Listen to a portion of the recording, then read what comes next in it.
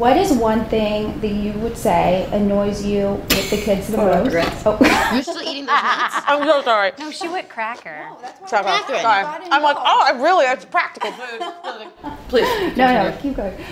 What is one thing that the kids do at this age that's kind of annoying you the most? And what is one thing the husbands are doing that are annoying you the most? And does it heighten around the holidays, would you say? I can give you an honest answer, and this is going to be the opposite of what people want to hear. My husband does not annoy me yet. I know, I was just going to say the He same doesn't. thing. Oh, he really doesn't. I don't know if this happens later. We've only been married for a handful of years. You know, it's very much in the honeymoon phase of things. We still really love and like each other daily. We really do. And I know that's what not people want to hear. People want to hear, like, there's no anecdote. I have an unbelievable partner in crime. I really do, and I'm so grateful for it every single day. It's true. He doesn't annoy me.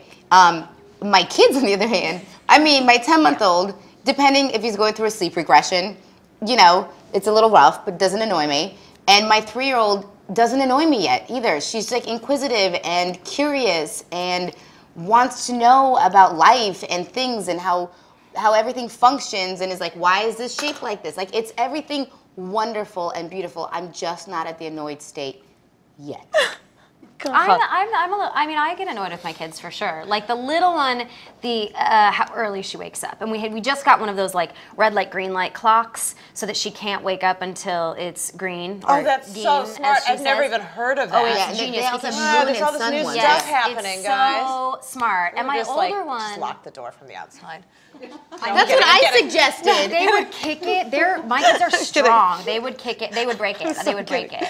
Yeah. We don't slam doors in our house because Mommy and Daddy worked very hard to pay for those doors. That's what we say every time they slam. Well, your kids also share a room. That's true. So it's a little bit of like I think it makes things a little more hard. And my older one like is really like trying to build up the anticipation of stories lately. And though I love the things she says, the build up is a nap. She'll go, I know exactly what you mean. Can I tell you something? Yeah, hun. Do you want to hear this? Yeah, go ahead. Do you know what? Yeah, go ahead. And I'm like, yes, I know exactly what you mean.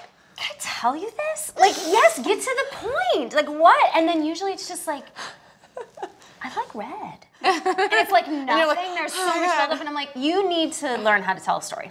Because you cannot have that much buildup and that little climax. You're like, get on it, child. Learn. I'm like, it's gotta be better than I like red. I feel like I do that too.